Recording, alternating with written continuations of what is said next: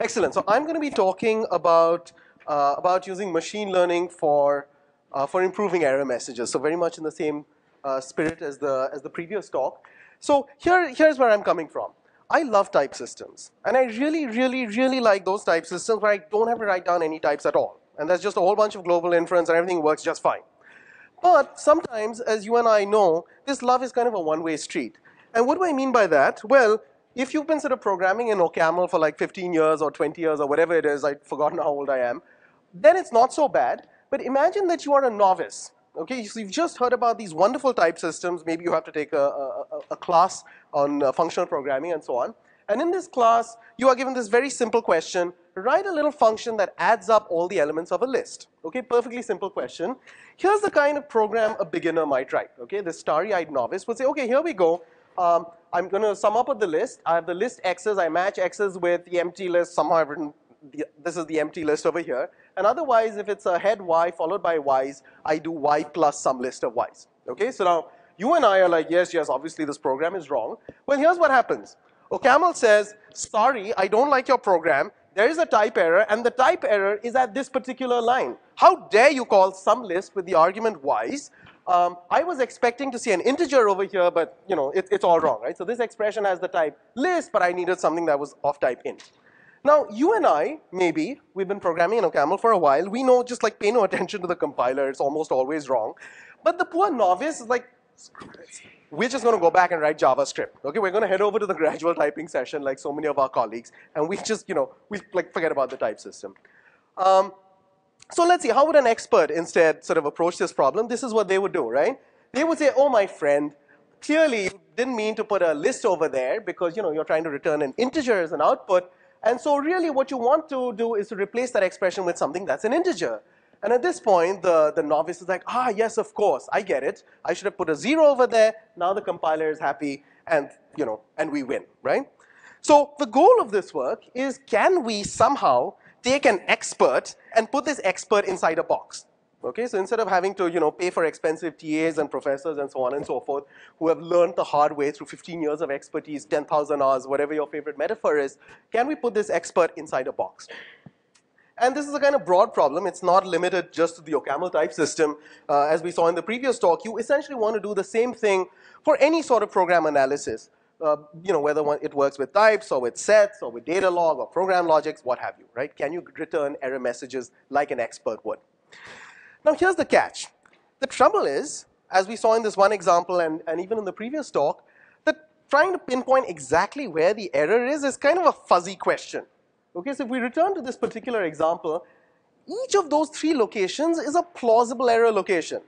Maybe I meant to put a cons operator instead of a plus. Maybe I shouldn't have called some list and I just wanted to return something else. And of course, the real error, which we know, you and I know, is we should have replaced the empty list with like 0 or something, okay?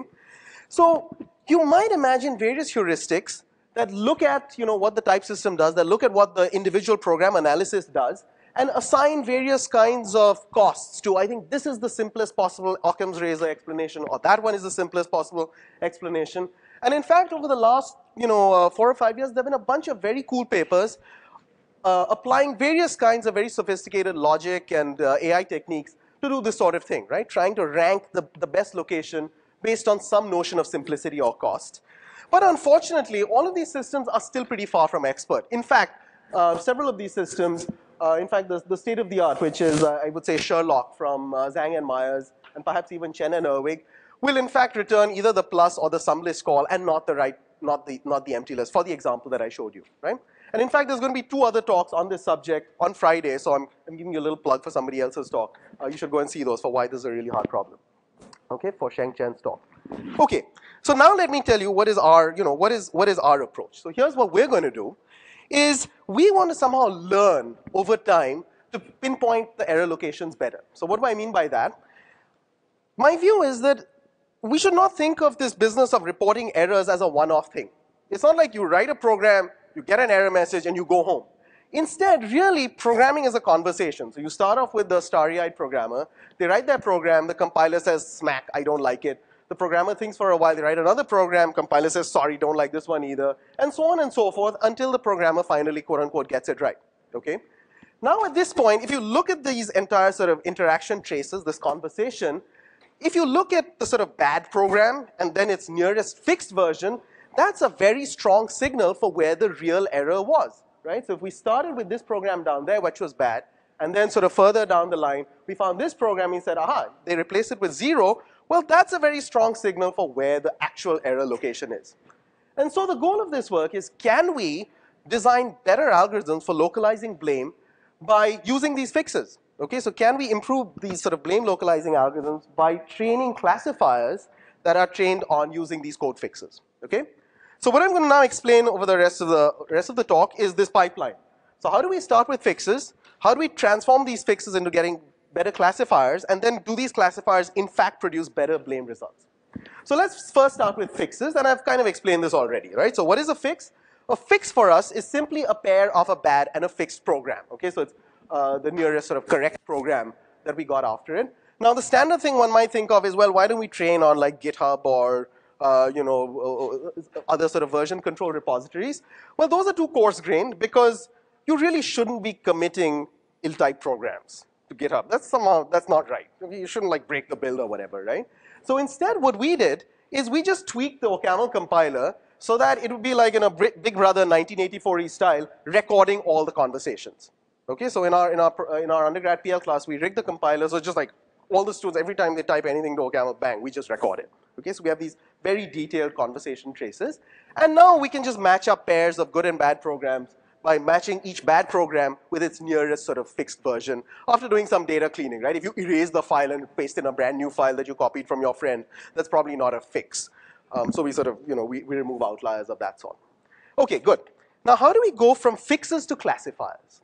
And here we're in a bit of a pickle because what we want to do is, we don't want to like reinvent the sort of decades worth of work in machine learning. We want to use kind of off-the-shelf algorithms for machine learning, what is called supervised learning.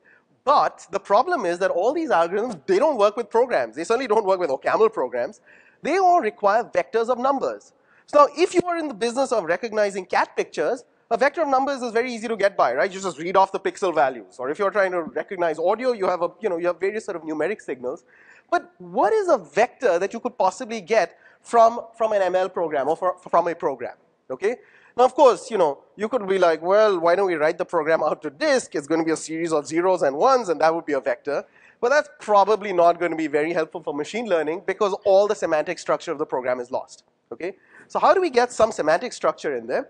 Well, here's the one sort of key technical idea in this paper is this notion of a bag of abstract terms. Here's the idea. Okay, so I'm going to take the program and I'm going to represent it as a bunch of vectors where each vector corresponds to a single subterm or a single node in the abstract syntax tree. So here's the idea. Here are several different nodes in the abstract syntax tree or subterms, and so I'm going to have one vector for each of these terms. Okay? Now, what are the actual numbers that we're going to put in? Well, here's the clever bit. I can make up whatever predicate or function I like over individual AST terms, right? You make up whatever function you like. I don't really care. And that function is going to give me a feature. So here are some examples. I might use syntactic features. Is the node a nil node? Is the node a plus node? Okay, so for example, this blue fellow gets a 1 because it is in fact an empty list node. In this case, the green fellow gets a 1 because it is in fact a plus node, right? Purely syntactic. I can do better things. I can have contextual features. For example, was I an argument in a function call, right? So this wise is an argument inside a function call. So 1 over there, these other two things are 0. I can make up other nodes which capture typing information.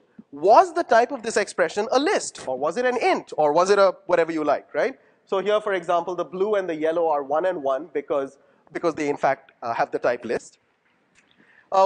Maybe size is important. Size might be important because, well, we want to somehow bias the fix to smaller sub-expressions. Those might be simpler explanations. So you might have size as a feature and so on and so forth, right? We found one particular feature to be extremely important. This is what is called the type error slice. Think of it simply as, if you have a type error, what is the subset of locations that somehow participate in the type error? Okay, so obviously there have been several papers on this subject, but at a very high level, it's just what is the subset, the slice of the program sub-expressions that actually have anything at all to do with the type error. Okay? So in this case, for example, the nil and the plus belong in the slice, while this yellow fellow, the wise, does not belong in the slice, so we can just like throw him in. Excellent. Finally, the last thing we need is a label that tells us, well, was this node actually part of the fix? So in this case, we know that the user changed the nil to a 0, and so I'm going to label this blue circle, the blue circle vector with 1, and everybody else is 0. Okay? So excellent. With these bag of abstract terms, what I've done is I've taken your fixed program, which was an AST with lots of semantic structure, and blown it down into a bunch of vectors, all of which have the kind of information we might want. And you can just keep making up more and more features. When we started this project, we had no idea what the relevant features would be. But the great thing about supervised learning is that you don't need to know what the right features are. Just like keep pouring them in like a bucket and see what sticks.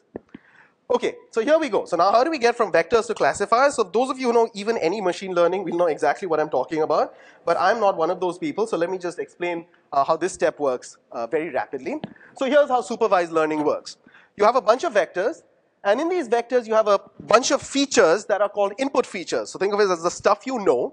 And then there's the output, which is the label, which in our case is, was this the node that was fixed? Okay? And the goal of supervised learning is to what in the PL world we call synthesize a function that maps the input features whose values are known to the value of the output label. Okay, so there are any number of sort of off-the-shelf algorithms for doing this. And what we're going to do is we're going to sort of take some of these algorithms ranked from sort of ease of use and produce very simple functions to produce very, very fancy functions that are harder to use but are more complicated to actually understand. Excellent. So the first of these is what is called linear regression. Raise your hands if you've heard of linear regression. How many people here? Okay, fair number. I'm like the only dude who doesn't really know what linear regression is. Then there's decision trees and forests, which give you a kind of decision diagram. For example, if the X feature is 1, then return this value, else return that value. So you can sort of create a branching program like that. And finally, you have the new hotness, which is, as you know, as Canada is kind of the center for this deep learning, right? You have neural networks, and I'm just, there's various technical details. So specifically, we use something called a multi-layer perceptron, and MLP10 is like a skinny multi-layer, is a not so deep network, and the MLP 500 is a more sophisticated one with like 500 inner nodes, right? The exact details are not super important unless you're really into that sort of thing. Okay, so what we're going to do is, we already have our bag of features, we have these various different supervised learning algorithms, and now how do I actually produce the blame? Here's what I do. Given a particular user program, given an ill-typed program that the novice types out, what I'm going to do is, I'm going to just run my classifier on all the sub-expressions in that particular program, and return the ones with the k highest values for the fixed label. Okay, so it's up to you to pick the threshold. Maybe you want to return the 1 highest, or the 2 highest, or the 3 highest, and beyond 3 is like, come on, we may as well just use the OCaml error message at that point, right? But anyway, it's parameterized by how many locations you want to return. Excellent, so that's the high-level architecture. And now let's see how well this does. Okay, so you sort of bundle all that stuff up. We call it NATE, which is in fact a bona fide acronym, Numerical Analysis of Type Errors. The real reason we picked it is we wanted to name it after a person because the previous tools have been called things like SHErrLoc and Mycroft and so on and so forth. So I'll let you figure out who Nate is, and it is not Nate Foster from Cornell. Sorry, that's an inside joke. Okay, so here we go. Let's see, how well does Nate actually work? Is it any good, or is OCaml in fact pretty good to start with, right? So this is probably the project that I've spent the most time on because we started it in like 4 years ago, writing the IRBs and so on. So over 2 years, we curated this data set of about 5,000 program fixed pairs. We instrumented our compiler. We have, one of the great things about CS enrollments booming is that you have a lot of students who are writing OCaml programs. So now we have, we recorded like 50,000 interaction traces. We have 5,000 program fixed pairs. And these are the kinds of programs you would write in an introductory FP class. So there's, lots of recursion, higher order functions, algebraic data types, and so on and so forth, right? We have like almost 300 different features. As I said, we didn't know which the right features were. We just like kept making stuff up. Several syntax, context type, and so on. And we tried 4 or 5 different classifiers, right? So now as far as evaluation is concerned, we really want to just answer the following, 4 questions, but I'll talk about 3 in this talk. Is Nate actually accurate? Or shall we just use the compiler? Is it at all useful to do any of this stuff? If it is accurate, which features are actually useful? And the third question is, yes, you produce better error locations, but are they actually useful? Does it actually help in comprehension? So first, is it accurate? So what we're going to do is we're going to measure sort of top k accuracy, where we give you one of the top k terms, where k is 1, 2, or 3. And there's detailed graphs in the paper, but here's the high-level bit. This is NATE. These are the 5 NATE classifiers: logistic regression, tree, forest, and the 2 fancy neural networks. And this is the kind of state of the art. This is SHErrLoc from Andrew Myers and his student Danfeng Zhang. And long story short, in fact, NATE does pretty shockingly well. Okay, so here we are. And again, NATE knows nothing about the type system beyond just these vectors of numbers, right? NATE gets it right just with top ones 72% of the time versus SHErrLoc's 56. And there's a star there, and I can explain why that's there later. And if you look at the top 3 locations, then NATE basically gets it right 9 out of 10 times. Okay.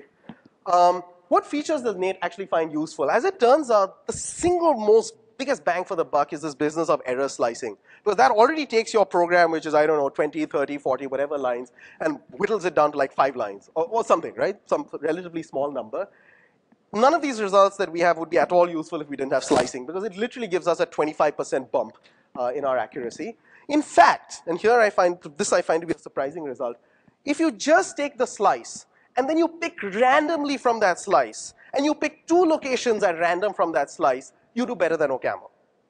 Okay? So if you do nothing, you just take the slice and pick randomly for 2 locations, one of those 2 is going to be the right location. And that's better than OCaml. Now, to be fair, OCaml just returns 1 location. Okay, let me skip this because I don't want to talk about it. Types are important here, I already said that. And finally, are better error messages actually useful? Well, so we did a user study. Now, take this with a big pinch of salt because, I don't really like this part so much, but we did do a user study, so I should talk about it. So we rounded up 31 undergraduates at the University of Virginia, and we took sort of 3 of our programs. And what we did is, for each program, we gave them, here's the error message OCaml gives, and here's the error message that NATE produces, right? The different locations. Otherwise, the programs are the same, and they were sort of distributed randomly. So a student did not know whether they got NATE or the other thing. So this was literally in a printed exam. And long story short, we found, and then we had sort of external graders evaluate. So the students were asked, can you explain what the error is, and can you fix the error? And then we had a bunch of independent external graders grade whether the students got the explanations and the fixes right and wrong. And the thing on the tin is that the students explain and fix up to 25% better. So there's lots of details in the paper on why you shouldn't believe this. But nevertheless, there's some evidence to suggest that better error messages are in fact helpful. So long story short, data is actually pretty good. You can imagine using various clever algorithms, as all of the other tools do. SHErrLoc, Mycroft is another one that uses MaxSat. It's very clever. But nevertheless, if you just instead use this data, you can get far more accurate results. Slicing is pretty crucial. And finally, there's more details on this in the paper. It's quite interesting when you look at some of the predictions that NATE makes, and then you look into why it made those predictions. So you have to kind of stare at the models. And this is where the simpler models are easier. Nobody can understand what an MLP is doing. But a linear classifier or the decision trees are actually reasonably easy to read. We find that they sort of learn what you and I know to be typing rules. Okay, so that's kind of, if you're worried about the singularity, now you should be. Okay, here are a few caveats. I personally, I'm kind of a statistics skeptic, but nevertheless, I should tell you why you have to, take all this with a pinch of salt, right? So there are 2 big biases that are in our work. Is NATE actually useful outside UCSD? Maybe it only works for the programs that we use in CSE 130. Maybe, that's entirely possible. On the plus side, one of the things we did do is that the evaluation numbers that I showed you, they were taking data from 1 year, training the classifier, and using them on another year, right? And that alone is actually, so all the numbers that I quoted, 90%, 75%, etc., they were all like that, right? So at least we have evidence to suggest that in one particular class, you can get pretty accurate results. But nevertheless, the whole generalization, overfitting, that's a general problem with machine learning. The second issue is our notion of fix actually accurate? Maybe, is this like the real, is that actually the real fix? Well, so that's something you have to kind of keep in mind. So, long story short, I told you about our goal, which was to improve the error messages by specifically pointing to the right location instead of some location that produces an inconsistent type. The way we do it is that we essentially record in the compiler all the sort of long interaction traces. We convert those into a bunch of fixes. We convert those fixes into a bunch of vectors with features and the fix label, and then train classifiers, and then use those classifiers to assign blame. And that gives you pretty good results. I hope I'm not out of time. It's all good. Joshua says it's all good. So thank you. And I will take questions.